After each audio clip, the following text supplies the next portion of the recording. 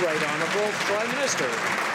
Last night, the United States Secretary of Defense briefed Canada's Minister of Defense in advance of the American military strike in Syria. The Minister of Defense then immediately briefed me. This morning, I spoke with the President directly and emphasized that Canada agrees that Assad's repeated use of chemical weapons must not continue. In the face of such heinous war crimes, all civilized peoples must speak with one voice. That is why Canada fully supports the United States' limited, focused action to degrade the Assad regime's ability to launch such attacks. We continue to support diplomatic efforts with our international partners to resolve the crisis in Syria.